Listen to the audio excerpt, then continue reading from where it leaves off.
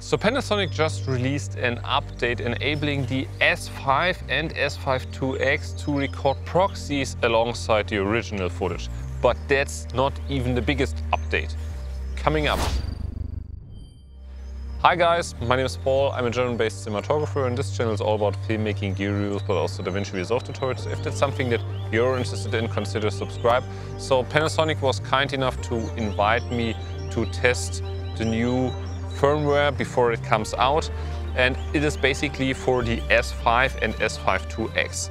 So as I've said, you can now record proxies alongside your original footage. So if you go into the camera menu, you will now find the menu proxies, where you can choose the proxy resolution between high, medium and low. High, medium is Full HD and low is 720p. So for me, all of them work pretty well. They are pretty small actually. So what does that actually mean? So if you record in proxy, your camera will store the original footage on slot 1 and the proxy on slot 2. But you can choose, if you have the S5 IIX, for example, then you can choose to record the original footage onto your SSD, because the camera can do that, and the proxy inside your SD card. So feel free to choose. On the S5 II, there's just the other option that I just mentioned. Will it record in every frame rate and in every resolution? Mostly, but not in all. So let me explain. If you want to record 6K open gate and all that stuff, it won't work, and also the other anamorphic 3x2 modes, but it works up to Cinema 4K.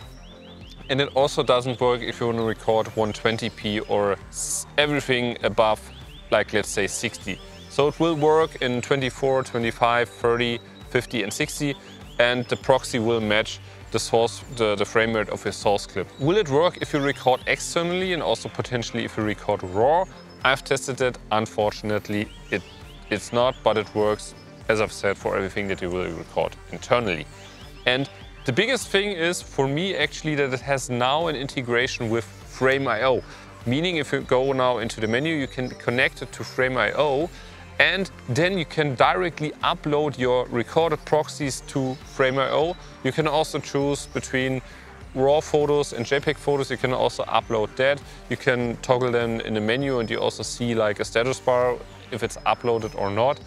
And that's great, because let's imagine you're on set and you're recording the project, and when you have shot the first clips, you directly send them to Frame.io, and your editor can already start working on the projects.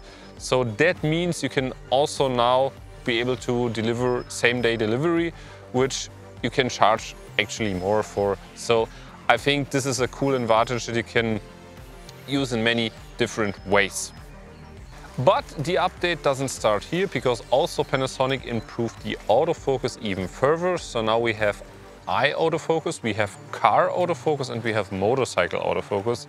So really cool new improvements, and the autofocus just got even better.